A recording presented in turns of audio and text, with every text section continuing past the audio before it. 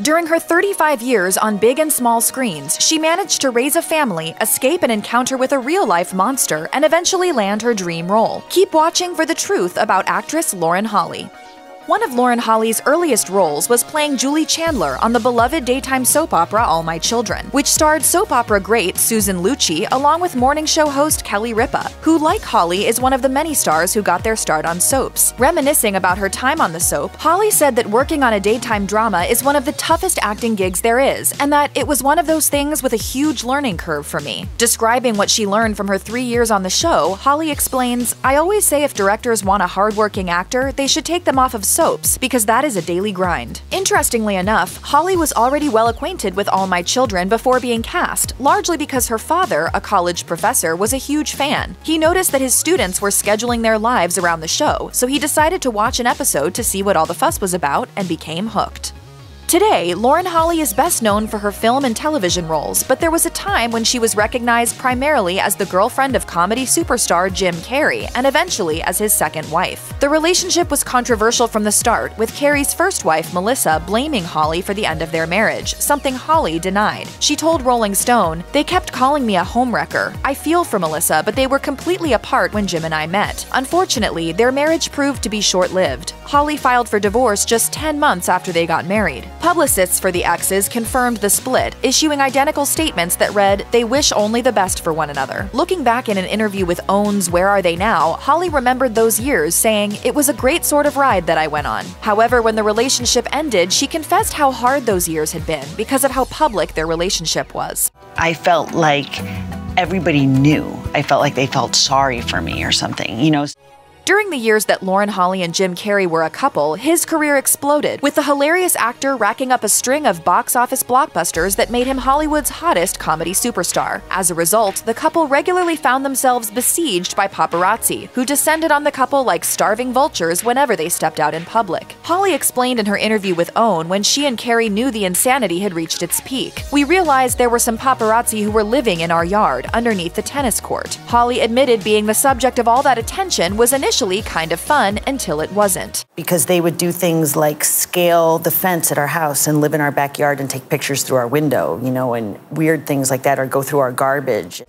In 2000, the Chicks, then known as the Dixie Chicks, released the single Goodbye Earl. The song tells the empowering yet felonious story of a battered woman who enlists the help of her lifelong best friend to kill her abusive boyfriend and then dispose of the body so it will never be found. The song came with an accompanying music video featuring a star-studded cast, which included Dennis Franz of NYPD Blue as the titular Earl, along with future 30 Rock star Jane Krakowski as Earl's girlfriend Wanda, and Lauren Holly as Wanda's BFF, Marianne. Both the song and video stirred up controversy. In fact, some radio stations refused to play Goodbye Earl, and it probably didn't help that the CD liner notes contained the glib disclaimer, "The Dixie Chicks do not advocate premeditated murder, but love getting even." As is often the case, the controversy surrounding Goodbye Earl only increased the popularity of both the song and video. In fact, the video wound up winning Video of the Year at the 2001 ACM Awards.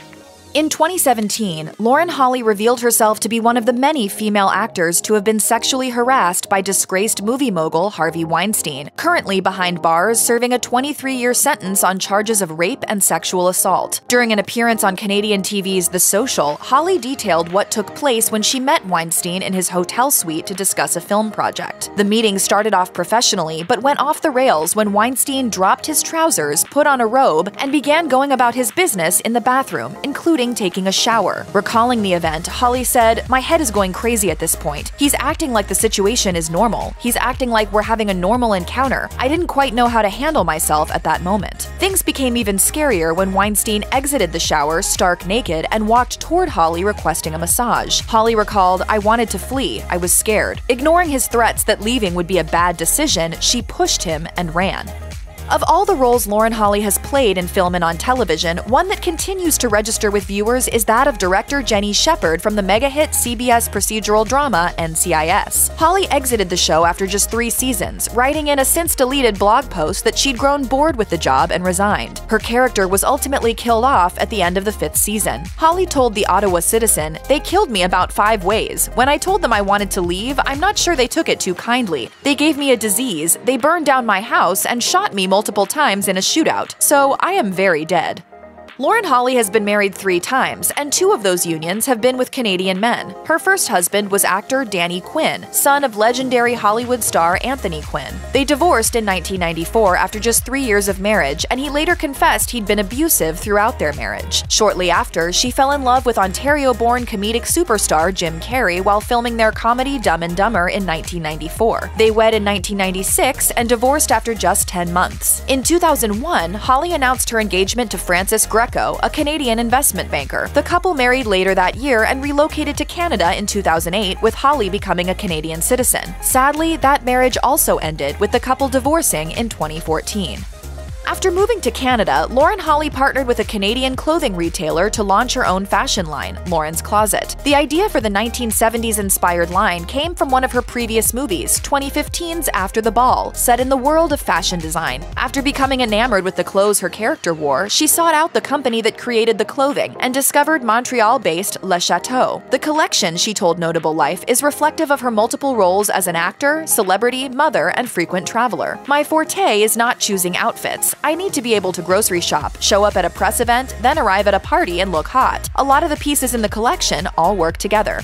While Holly and Greco were still married, they adopted 3 children, all boys. Discussing her sons with Closer Weekly, the single mom admitted it was a tough job teaching her sons, quote, to be gentlemen without having that sort of example in the house. Adoption, she explained, was always something she knew she'd do. So when she had the opportunity to adopt 3 boys all around the same age, she said, that was it. They were my family. I felt like we were supposed to meet, like we chose each other. Asked what she's learned from being the mother of 3 boys, Holly admitted, if there's one thing the kids have been their whole lives, it's plan busters. Every time I think I have something worked out, something changes, so they taught me to go with the flow a little bit. It's no secret that Lauren Holly has always been easy on the eyes, something that hasn't changed as the decades passed. For this reason, she's heard whispers that her appearance isn't just the result of genetics and a healthy lifestyle, but possibly from cosmetic surgery. She addressed the rumors head-on in a 2016 appearance on OWN's Where Are They Now, saying, I've been accused of having a ton of plastic surgery, and I haven't had any. However, she clarified she was always willing to keep the door open to the possibility. I'm not saying that I wouldn't, but I almost feel like I might have missed that boat. But I'm not against it. I'm 51. Things change. Lauren Holly has enjoyed a long career spanning from the 1980s through to the present. Until moving to Canada, she'd been based in Los Angeles, where she got to experience the cutthroat competition that's come to define Hollywood. Hollywood, she explained in an interview with Page 6, is, quote, like a giant high school. She noted that people in Los Angeles are far more wrapped up in social status. Shut up! Living in Canada, she added, gave her some perspective on Tinseltown and its endless power games. It's exhausting to try and stay in the popular group, and at the end of the day, it's not what matters. Whenever she does visit New York or Los Angeles, Holly admitted she'll often find herself surprised to see paparazzi waiting for her, something she doesn't experience in Canada. Of all her film and television projects over the years, one still looms large for Lauren Holly, Picket Fences, the quirky small-town drama that aired on CBS in the mid-90s. Playing Sheriff's Deputy Maxine Stewart clearly left an impression on her. In an interview with the Ottawa Citizen, she declared, I really wish we could do a Picket Fences reunion movie. I would love to revisit Max, the character I played. I adored her. Speaking with Fox 5 Atlanta, Holly further discussed revisiting the role, one of her favorites ever. While she knew of no plans for a revival, she'd definitely be on board if it happened. It was such a great show, and series creator David E. Kelley is such a great writer. She also offered a prediction on what Max would be doing 25 years later. She's probably like running the FBI or something.